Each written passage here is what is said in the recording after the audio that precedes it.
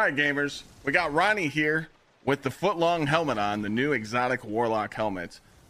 It says in the perk that you need to match the subclass, but you don't. So he's going to highlight this champion with div, and Jarbear here is going to hit an Aeon finisher. This stacks, so that means every champion we kill could get double heavy ammo drops. So here we go. We're going to demonstrate. I can even stun the champ, but when he stuns it with the exotic, you see as he marks it, we're going to get it low. Here comes the finisher and 2 bricks on the ground for me. Yeah, I mean, this is balanced for GMs and endgame.